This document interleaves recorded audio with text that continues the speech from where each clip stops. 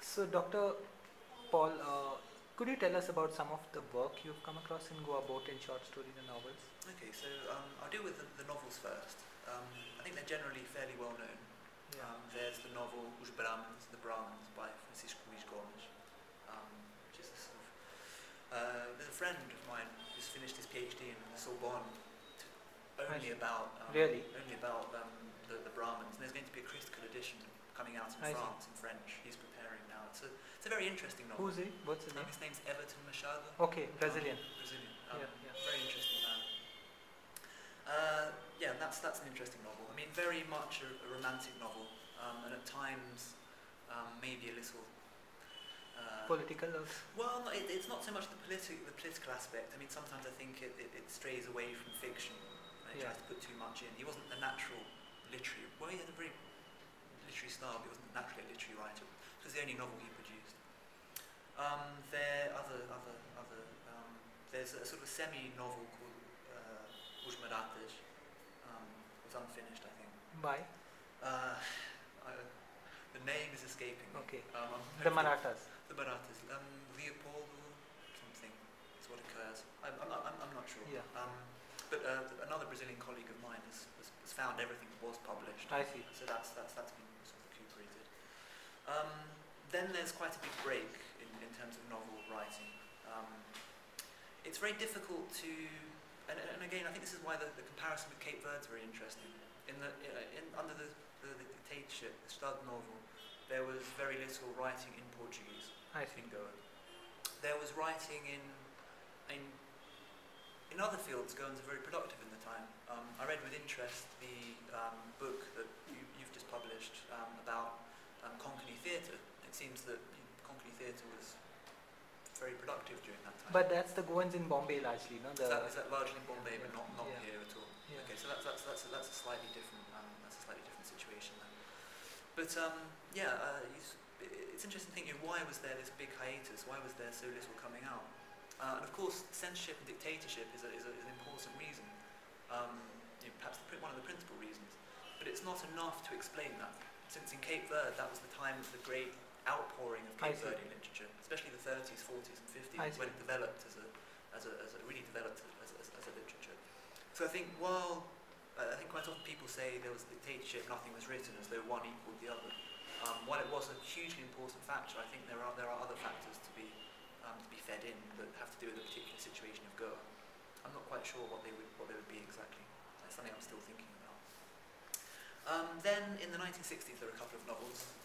There's O Signo de Ira, The Sign of Wrath or Anger by Orlando Castro. That's I think fairly well known in Goa. It's quite often anthologized. Orlando has been keeping in touch with Goa. I even happened to meet him, and he's passed away. Before he passed away, But he used to come down, and that was a difference, And I think maybe that's true. He was very connected to Goa. Yeah, and his anti-colonial politics also fitted in with Goa. Yes, I think the fact that O Signo de Ira is an anti-colonial novel. Ideologically also. Ideologically makes it easier to digest. Though it was never translated, and was it really never translated? That's a shame. He's a very good writer. And of course, he has another novel that came out in 2003. His last novel. Yeah. It was called O Último Olhar de Manuel Miranda. He told me about The Last Gaze of Manuel Miranda. Which is a very interesting novel because it sort of encompasses his reflections on what he thinks Goa was. Really? And it's mainly set in the 50s. Really? So in a sense, it's going back to the period in which there wasn't any writing. He told me when he was writing about it that this was coming up. And well, I mean, I have to say, I hope that these books are translated into English or even Konkani or Marathi. It's worth it, definitely. And appear in Goa for Goan readers. I think that's very important. There's another novel that came out in the 1960s. You have to forgive my pronunciation. Is it Bodki? Bodki. So the Widow. By Ascolino Fernandes. Okay. Which is, I think it's at the moment Oscar Mourão, who has an editing house here. He's preparing it to be published in Portuguese. I see. It would be nice if there was an English translation. That's true. Again, it's not my favourite novel. I think there are flaws in it, but it is interesting, and especially the ending is. It ends on a real note. I won't ruin it for people, but it ends on a real note of ambiguity. I see. Which is I always find one of the most fascinating things in literature. So that's more or less. Jip. There's Jip. Jekyll Beatles, I wouldn't call that a novel. Yeah. I was going to include that in short stories. It's not quite a novel, it's sort of a collection of scenes. He calls it Scenes from Indian Life. It doesn't really have the plot of a novel, or the development of a novel, or the kind of thick description that we usually associate with novelistic writing. I mean, he was criticised for that at the time, but I don't think he actually wanted to write a novel, so it's wrong to try to evaluate that work as a novel. I think, again, it appeared first in the press. I see. So it had that sort of episodic text, not episodic structure that can sometimes be obscured a little when things are presented in book form. There's a novel that came out recently by Leopoldo Dias called Casa Grande. It came out last year in Portugal. I see. He's a Goan who's a historian and a journalist here in Goa that moved to Portugal, I think, in the late 70s. I see. Set in Goa in which years? It's sort of set in Goa from just before liberation to. I've not read it to the end yet, so I'm not quite sure where it ends. Okay. But it's sort of half memoirs, half novel. I see. It's a sort of a novelised autobiography. It's interesting. It's worth reading. What else is there? I think I've pretty much covered all the novels. There wasn't, like I said, there wasn't a huge amount of novelistic output because the market then was there. Yeah, and there were publishing houses were scarce in that sense. And publishing houses were scarce. Now, in terms of short stories, there is, as I said, there's a lot more, and I think the short stories are much more accomplished.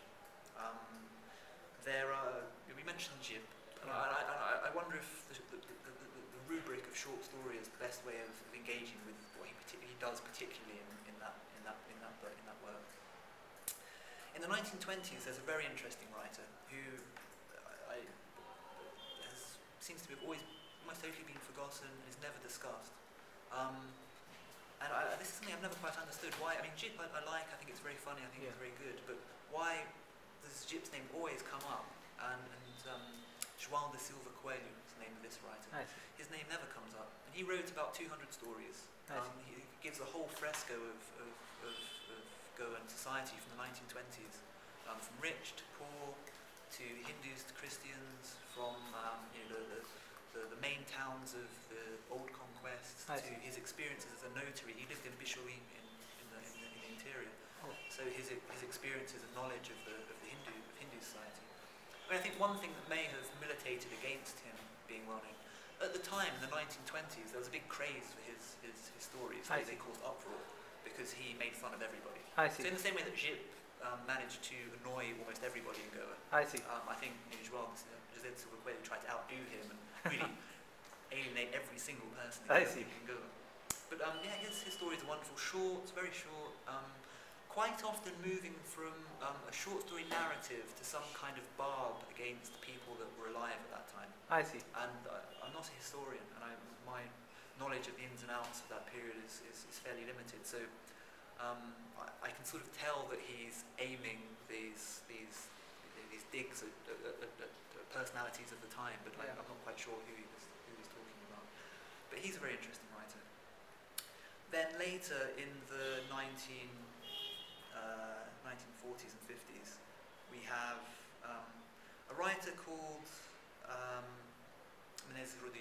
Alberto de Menezes Rodrigues, who is not very good, but interesting in the way he's not very good.